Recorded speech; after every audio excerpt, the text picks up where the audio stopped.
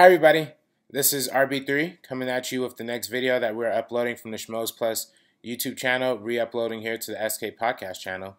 And in this video, we have an exclusive look at Mark Ellis and some of other schmoes may be showing up in this video before, during, and after his headlining set in San Diego about 4 years ago.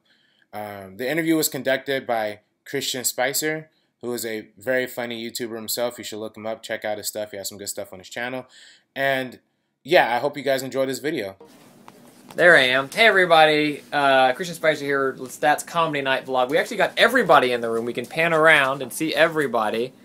There we go. Say hello, say your name, what are you doing? What's up, I'm Josh Macuga, doing some stand-up tonight. What's your Twitter handle? At Josh Macuga, JoshMacuga. You can follow me at youtube.com/thecasualmafia as well. Look at this guy, busting it out.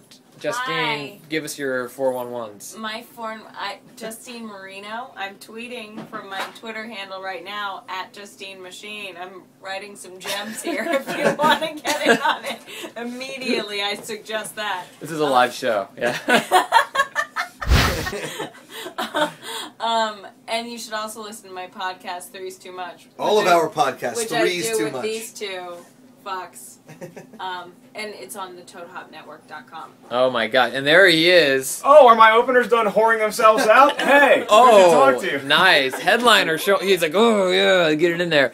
I love both of them. You can follow me at my Smith Corona typewriter. I haven't progressed past a light bright in 1982. That's the most technologically advanced piece of equipment I use. And you are Mark Ellis. My name is Mark Ellis, and you can actually follow me on Twitter at SchmoesKnow, which conveniently is also the name of my movie show on YouTube, youtube.com/SchmoesKnow. Call me when you're done with Twilight. Because that's what, and you can try to deny it, but so many girls are into Twilight now. They love that shit, and it's killing it for guys like me. Because I'm not a bad boy. I'm not a vampire, nor a werewolf. Alright? That's what all these little girls are choosing. Like, well, I have to date a bad boy. I have to date a guy that has tattoos and rides a motorcycle. Might beat the shit out of me at the end of the night. That's what I want. And just in case any of you women are ever actually in that position where you have to choose a vampire or a werewolf, what would you take? She didn't miss a beat, by the way. She came in here with a Team Jacob pennant waving it around.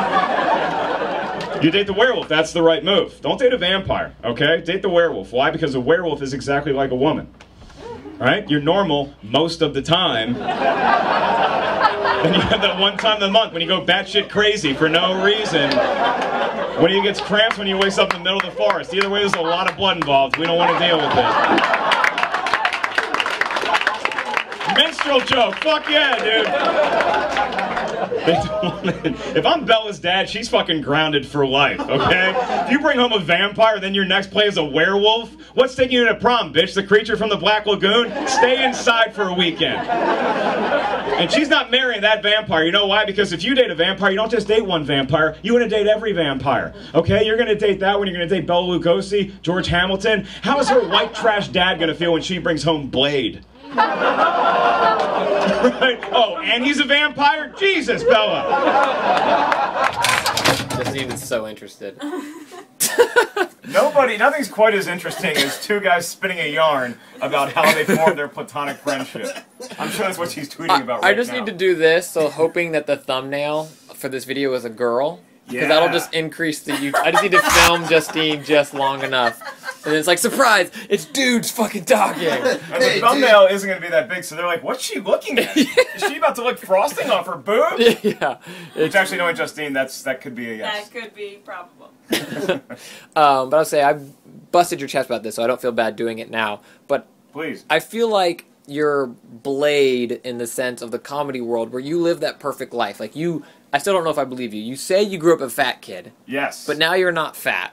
Thank you. So, like, you're the comic that gets to tell relatable, true story, funny fat jokes and still fuck chicks now. Like, you're not the fat guy that's like, well, being a fat guy is so hard. Like, I can't go up there and do those jokes like, fuck you, you're never fat. But you sell it. You sell this lie of you being fat. I sell being fat because the 30 minutes of stand-up I do prior to talking about being a fat kid involves such topics as pizza, Taco Bell, Chick-fil-A, not getting chicks. But yeah, and I actually used to think, because I am the Blade of fat people, where I can walk in both worlds. Like, if I'm at a party, I can walk up to the fat people and talk about a great buffet. Then I can also go up to the skinny people and be like, hey, I I play basketball, so I do everything. It's like a buddy of mine is a comic named Freddie Lockhart. He's half black, half white. Yeah. So he can joke about everything. He's very fortunate to do so. But my parents were really, really white. It's a confidence thing with me. That's all it is. I started out life, I was a fat little kid. Was anybody else a fat kid here growing up? Right? Yeah, dude, you're skinny as fuck. You made it out. We read about you in the newsletter, man. Congratulations. Last year I lost 30 pounds. So I lost 30 pounds last year at 24-hour fitness. Yeah. Fuck yeah, you did. Right? What time did you go? Look, when you're fat, do not go to 24-hour fitness, okay? Because there's never a good hour to work out at that gym. When you're overweight, right, you have two options. You either go in the middle of the night, when it's just you and some nutcase wearing a Batman costume working out. He's calling you Robin the whole night, it gets kind of weird. Or you can go in the middle of the day. That's the worst time to go if you're fat, because there's always crowded, there's lines, and it's always the good-looking athletic people on the machines, right? And then it's like the 4 fattest people in the gym waiting for one to open up.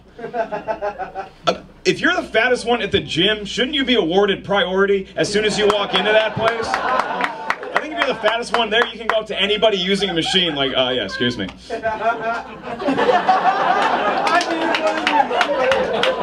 You're 5% body fat, I'm 5% Pizza Hut. Off you go. It doesn't mean you're training for a triathlon? That's adorable. Last night I got drunk and ate a birthday cake by myself. And you know, look, when you're a fat little kid, life's kind of cool, right? When you're a fat little kid, because all we know is that we're the mayor of the Chuck E. Cheese ball tank. That's all we know. And the summers are even better because we make the biggest cannonball in the pool. And everybody's like, oh, that was a huge splash, that's awesome. Then you have that one skinny asshole who's like, how come you're the only kid in the water wearing a shirt? You're like, don't worry about it, bitch. I'm packing thunder under this thing, all right? These might be boobs, they might be pecs. We don't know the difference yet. Then what happens, then you get a little bit older, okay? Then we realize we're different than all you skinny kids. Because fat kids, we didn't get a number for our pant size like everybody else. Right? We had one term, husky. That's all we got. It's like they got tired of counting down to the pants factory. They're like 31, 32, 30, you know what? Fuck it, he's a fat wolf. We don't care anymore.